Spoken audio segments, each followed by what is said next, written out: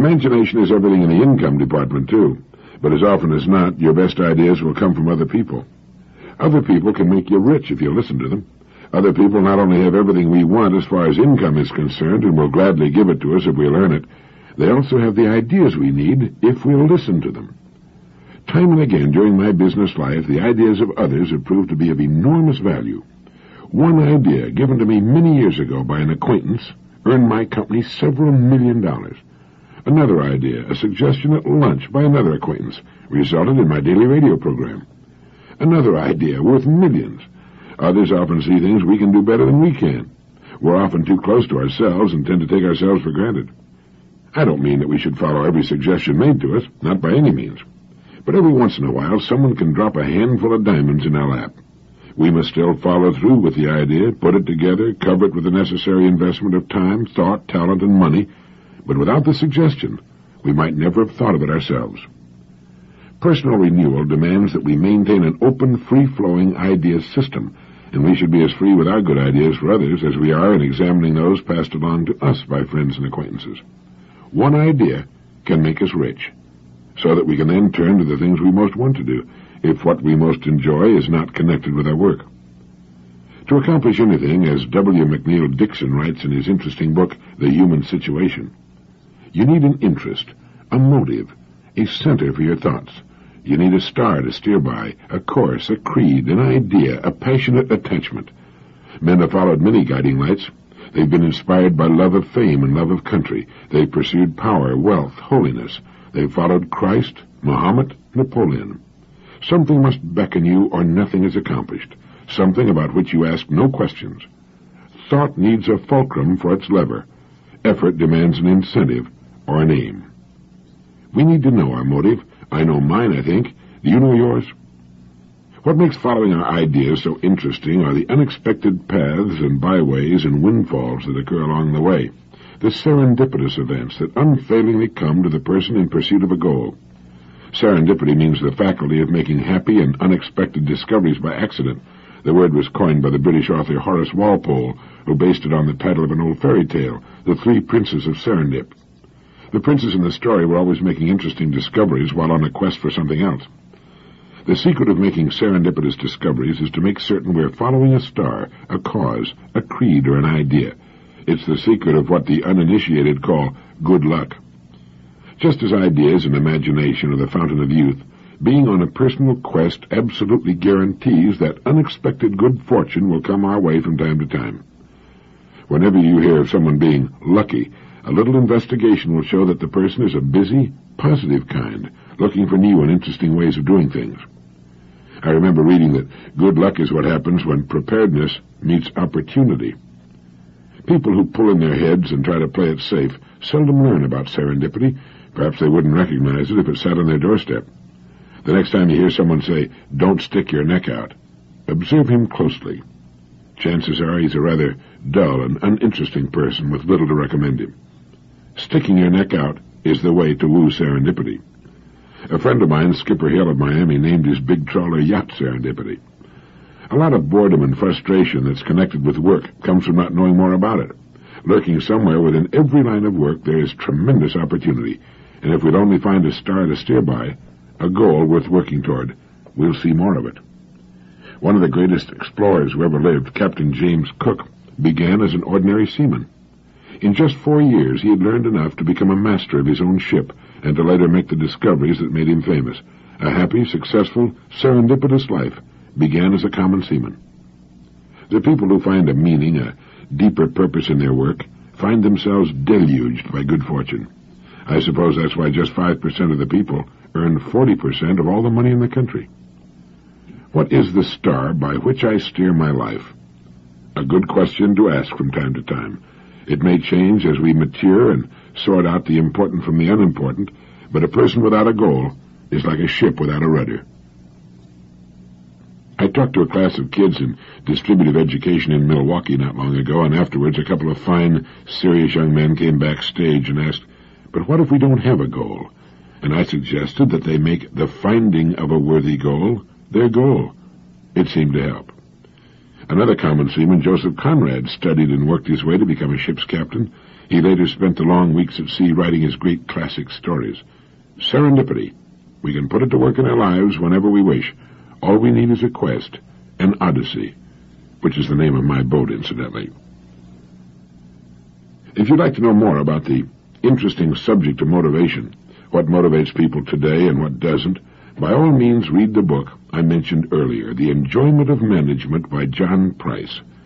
He points out that motivating people has been with us for centuries.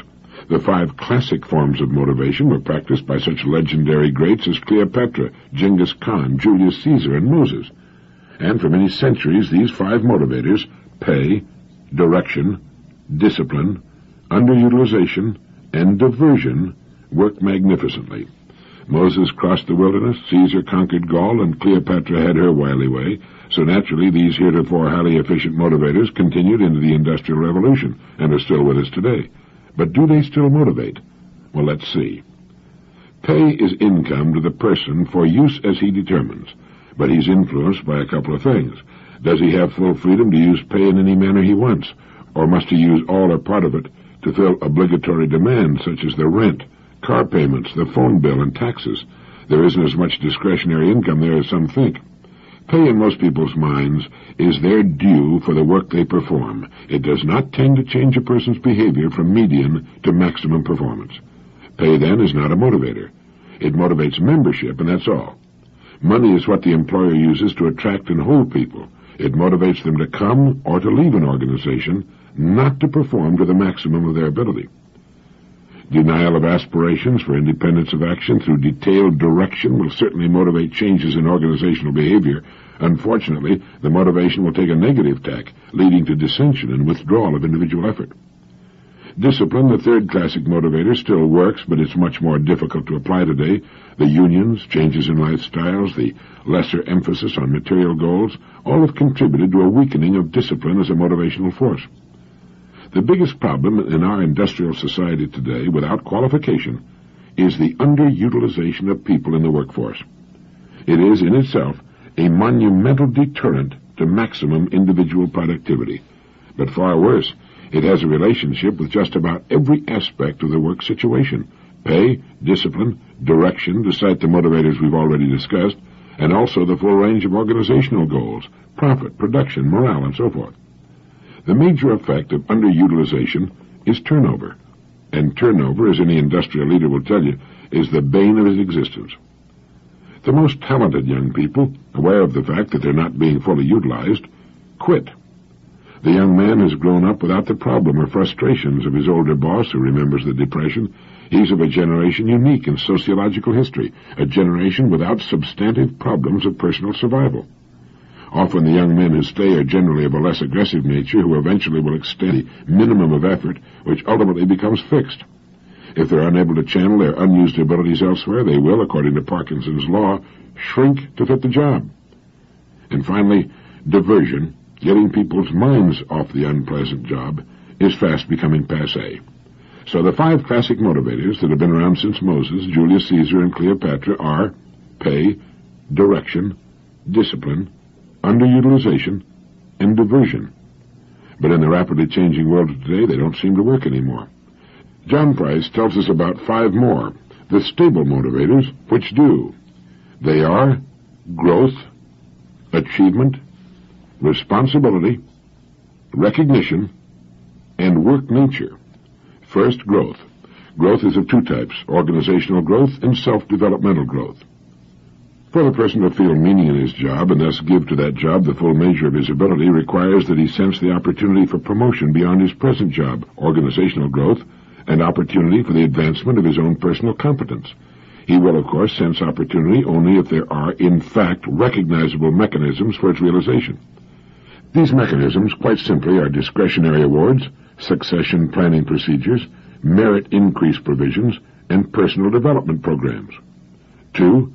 Achievement, according to some professionals in human behavior, is the most important of the needs for the organizational member. Unless the person senses that what he's doing is a contribution to a greater goal, that he is doing something that counts, he will very likely produce mediocrity. 3. A sense of responsibility is third of the 5 motivational needs which must be satisfied for maximum job performance. We do not, as a rule, delegate to people the freedom to act as responsible managers of their own jobs. Everybody is a manager if we think of management as involving the coordination of resources. So creating a feeling of importance and responsibility is the job of the manager today, and unless this feeling is created in the individual, one of the important elements will have been lost. 4. Recognition. The 5 most important words in the language are, I am proud of you. The 4 most important, what is your opinion? The 3 most important, if you please. And the 2 most important, thank you.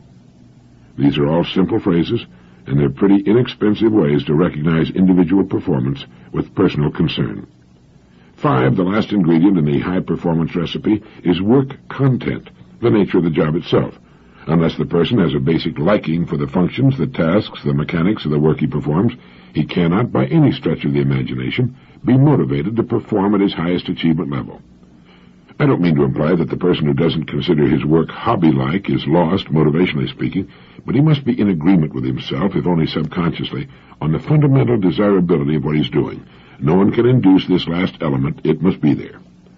We've always tended to look outside for the causes and solutions to the problems that confront us, rather than searching introspectively. You don't make an engine run better by polishing the block. Internal care is what counts. Now I'd like to quote something written by a business consultant friend of mine, Lawrence Harbeck, and published by the Wall Street Journal under the title, Some Plain Truth About Profit. I found it interesting not only for its valuable insights into the economics of free enterprise and the profit system, but also for the clarity with which they're presented, the almost total absence of professional jargon and technical gobbledygook. Free enterprise acknowledges human selfishness and directs it to constructive goals. Partisans of free enterprise claim this is a virtue.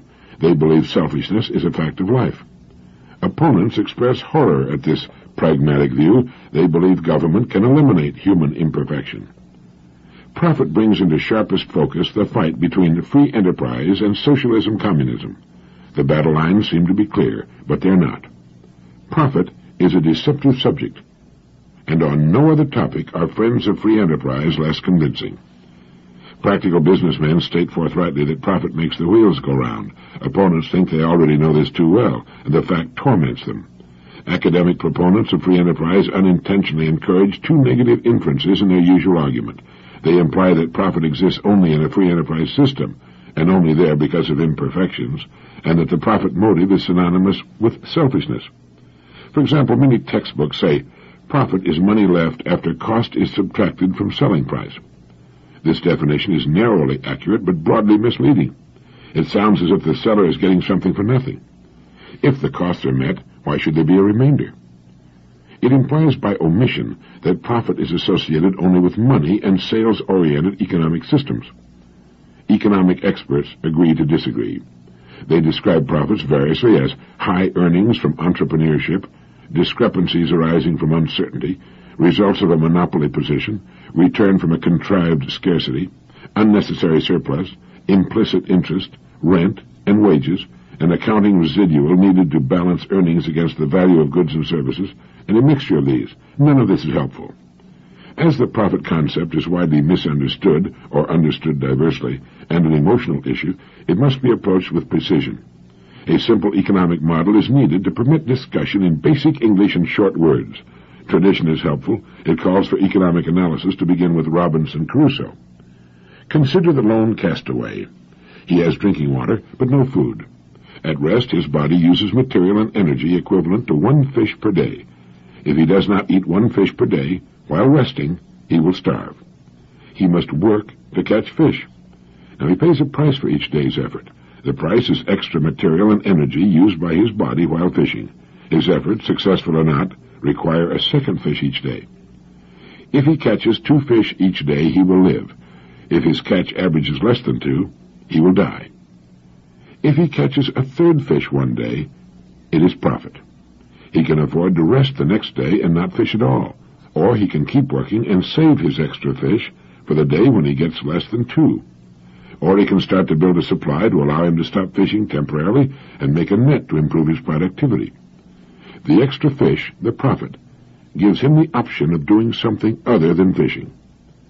Time is a factor in measuring profit. The preceding discussion defines it over a 24-hour day. We can also define it as occurring only during production, and conclude that the castaway makes a profit of one fish every 8-hour working day that he catches 2.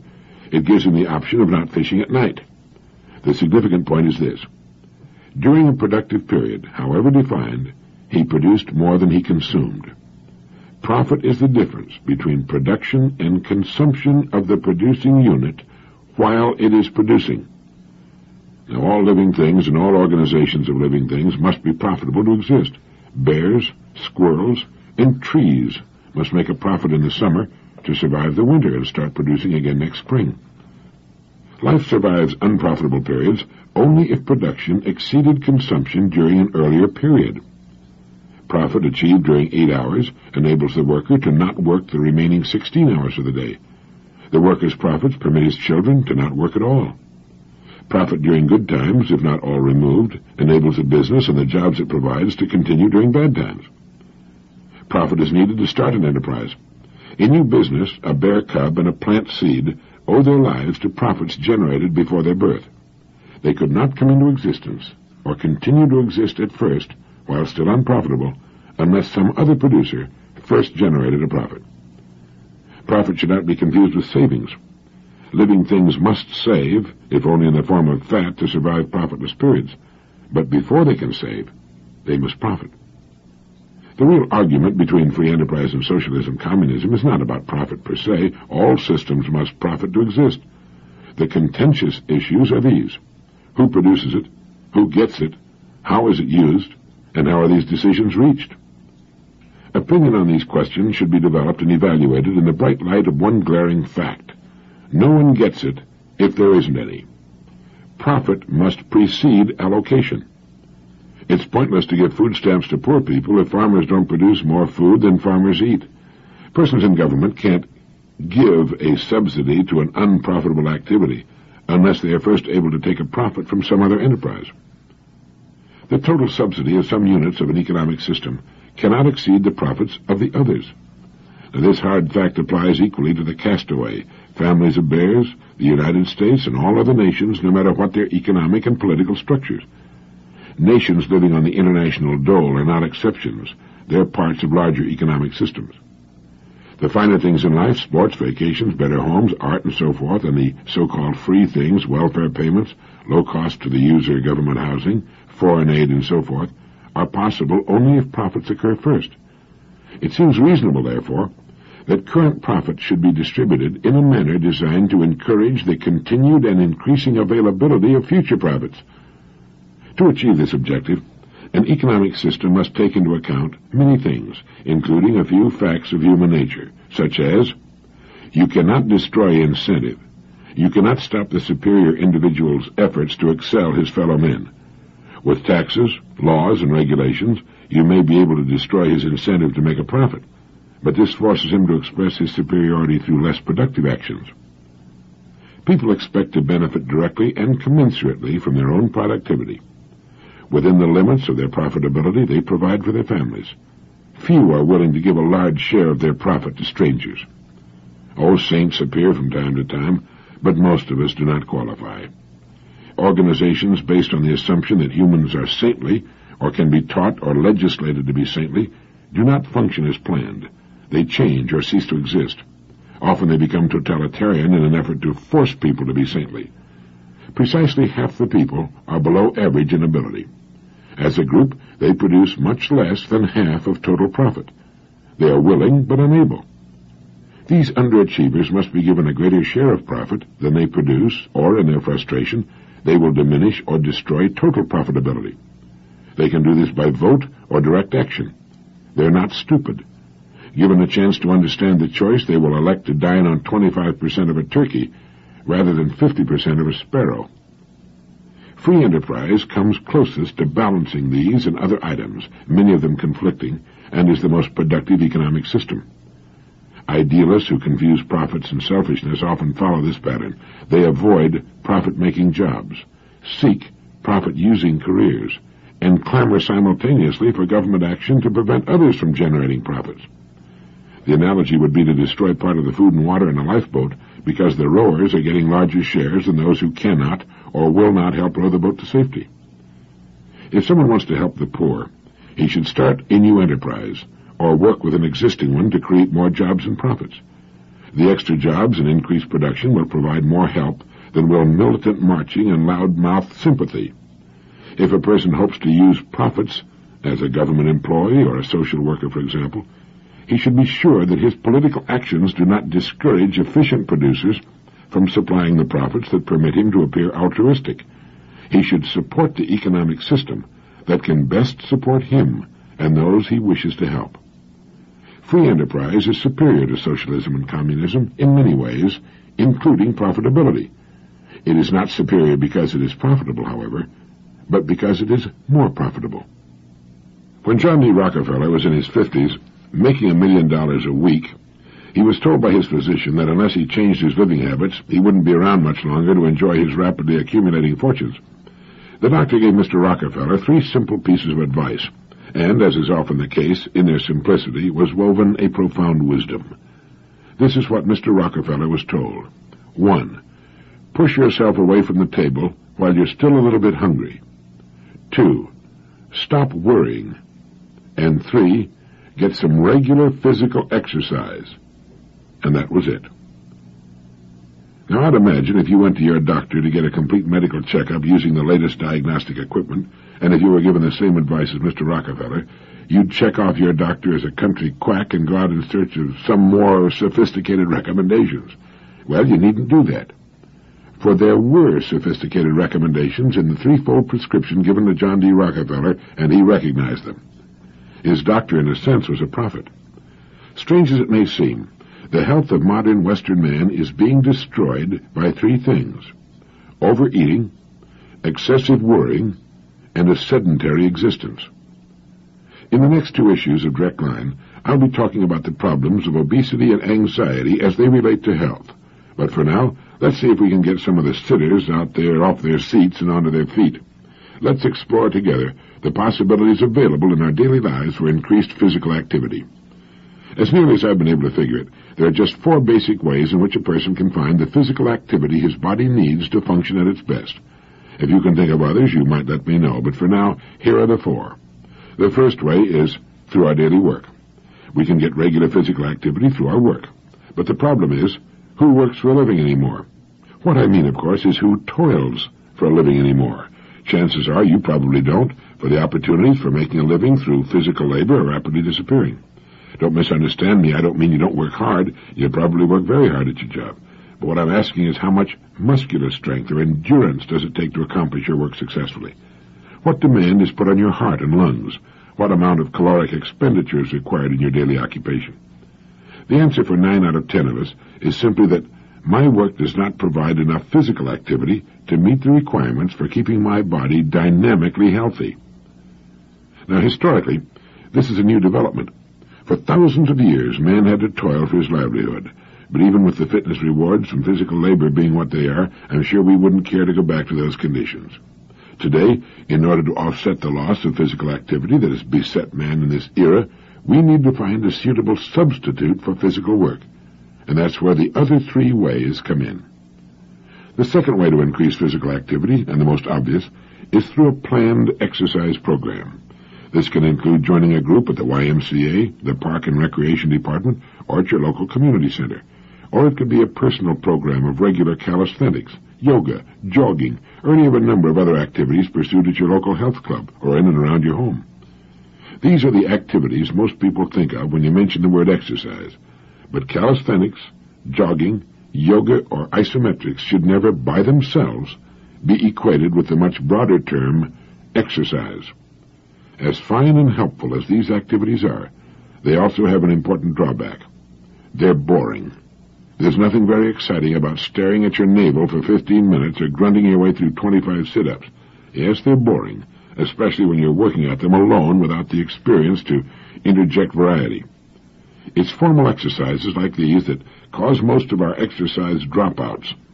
As valuable as they can be to any person, and most people will tell you they never feel better than when they're working out, It still takes a special kind of person to be faithful to a program that turns out to be little more than tedious work.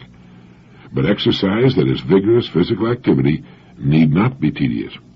This brings us to the third way to get increased physical activity into our lives. The most palatable form of exercise is through sports and recreation.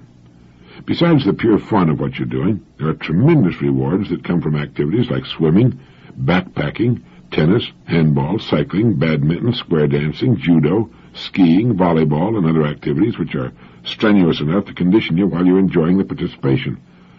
Developing a high level of personal fitness requires forming exercise habits, and what habits are easier to develop than those that are fun? Investigate the opportunities available in your community. If you're not familiar with a certain sport and you feel you might enjoy it, there are probably instruction courses available somewhere. If not, there are usually people more than willing to teach you their favorite activity if you just show the interest. But sports, with all of their positive values, do take extra time and often require special facilities. The last of our ways of getting more exercise requires neither of these. This family of exercise opportunities is called built-ins. They can be the answer to a frantically busy person finding the time to do it. Anyone can put built-ins into many of his daily routine tasks. Sandwich them in regularly, and they become a habit, and they take no additional time. Let me give some examples. Try holding your stomach in whenever you're waiting for a red light, or while you're walking. How about riding an exercise bike while you're watching television? Why not use the time it takes to draw your bath water for doing sit-ups or push-ups? One of my exercise friends has a routine he follows each morning while he's getting ready for work. It includes half knee bends while he's brushing his teeth, rising on his toes while washing his face and lathering his beard, toe-touching and stretching while the wash basin is filling, and isometric exercises for his stomach, seat, and legs while shaving. By the way, he also performs isometrics while he's listening to his direct line tapes. Sounds strange? Well, it really isn't. It's simply using to the best advantage that most precious commodity of all, time. With a little imagination, you can find the same kinds of opportunities to add physical activity to your routine functions. You just have to think active. Now, any one of the four areas mentioned, your work, formal exercise, sports and recreation, and built-ins, could provide you with adequate activity to maintain a high state of physical fitness. But the most successful and lasting activity program will undoubtedly combine all four.